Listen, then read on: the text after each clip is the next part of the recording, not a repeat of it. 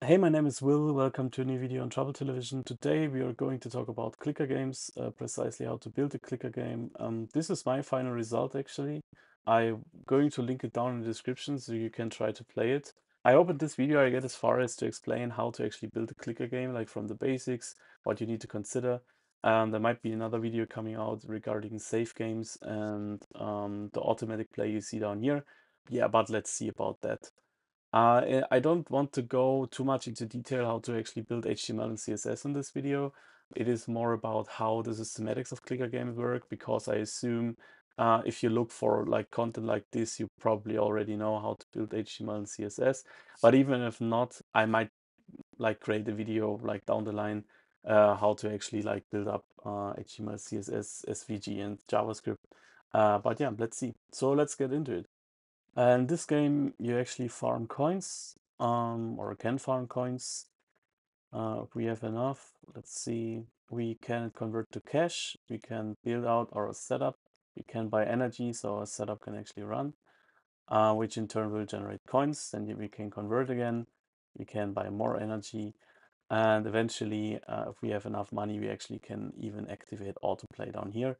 But yeah, maybe try it out yourself. Maybe you have fun with it. It should be fully mobile playable, so you could play it on the go as well.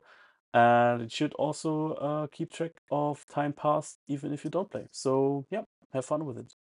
Okay, so a few days before I actually started coding, which took me about like 3 hours or something because it isn't that complicated to build, I actually wanted to lay out the graphic vision I wanted to see in the game. So I built a bunch of SVGs, animated them as I wanted to place in the game.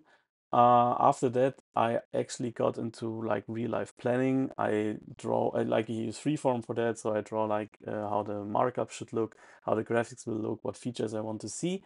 And after that, I get right into coding actually. So the preparation is actually the biggest part. The coding is like a little, yeah, less like lengthy because, yeah, after that, you know what you want to build. For this game, even it is like not that complicated to build a clicker game because the systematic behind the game is quite easy. Um, so it is even more important to have like a real vision you want to have in the game, what basically topic you want to build about, what visuals you want to see, how the function should work, if it is interesting enough, how it should scale and all like that. So put a little bit more effort into the planning. It will make your life easier like on the road. So I usually start with building out the markup, filling a lot around, like how it looks, how it feels, does it like fit? So I try a lot of stuff before I actually get into a lot of the logic. I just figured out for myself that this is something I can work with easier than actually getting into the logic and after that building like, um, yeah, the thing I want to see.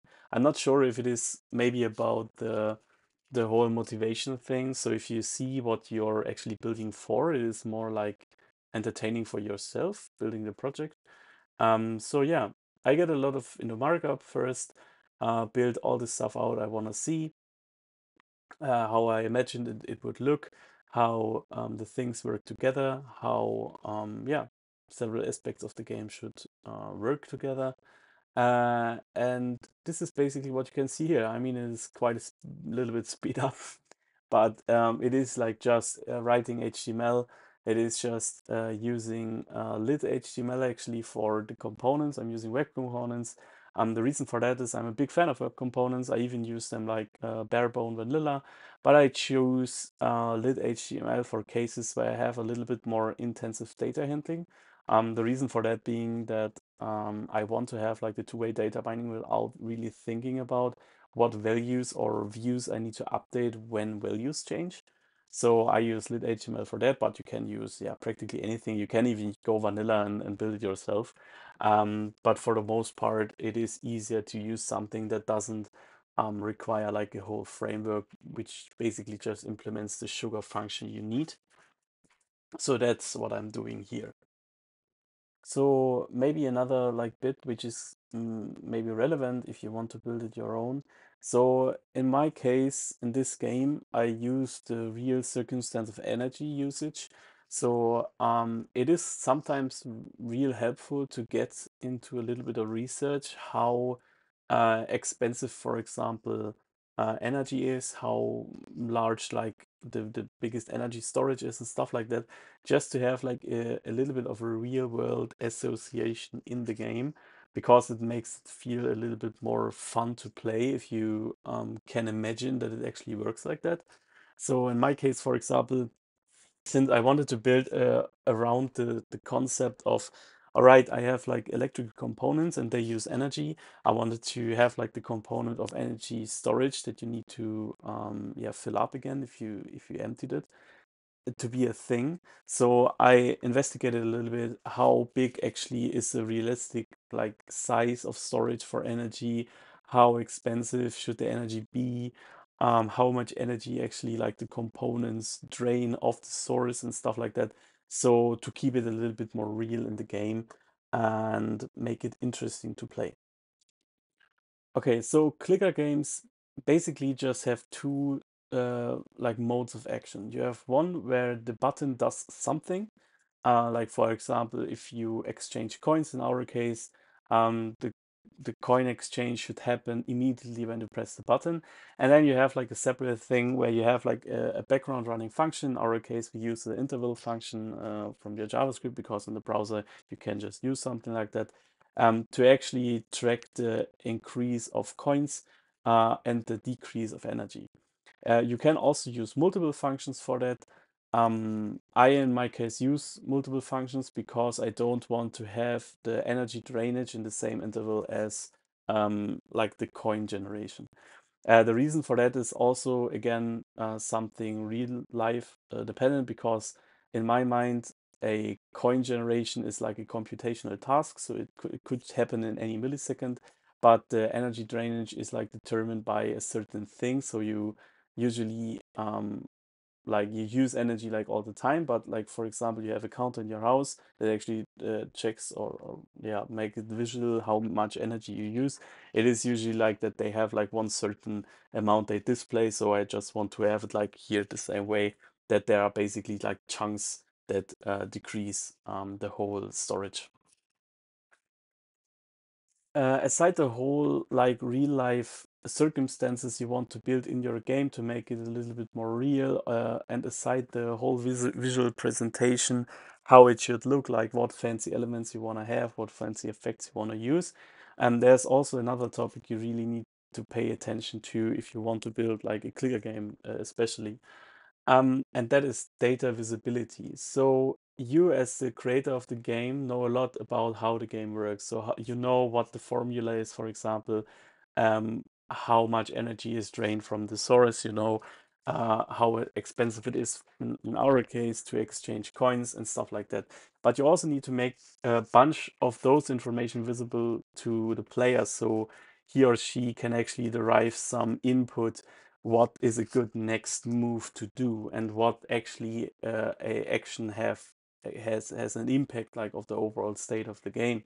So you need to make this visual, and you also need to make it visual in a way that you can grasp information easily. Like in our case, for example, I created a number formatting function that actually makes the visual a little bit more pleasing, and I think at least so that you don't see like numbers like spelled out, but you have like the short notation. Like you have, for example, everything above 1,000 is like K, everything above 1,000,000 is like M and stuff like that. So you work with relatively low numbers, and like the indicators um, how much zeros you have. I'm not sure how to call it, which is quite important, I think, to make the game not over bloated with information. So it is like a fine line you walk, where how much information you actually present to the player, so he or she knows what to do or how the state is, and what you keep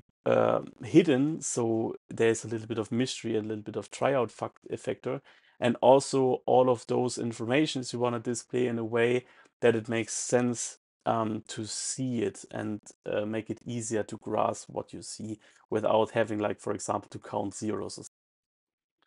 And maybe the last thing we should talk about, or that you should consider if you want to build a clicker game, is actually balancing the game.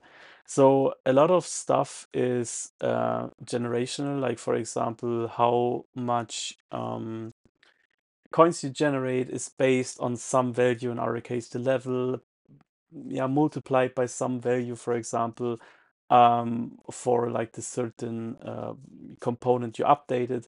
The energy prices may be stable, but the coin exchange rate might be dynamic and stuff like that. So this is all stuff you need to keep in mind and balance out over the time. So don't expect that you have like the perfect formula like for, yeah, increasing the prices or increasing the generation right from the get-go. This is something you need to evolve. All right, that's it for today. Thanks for watching. Have fun playing the game. See you next time.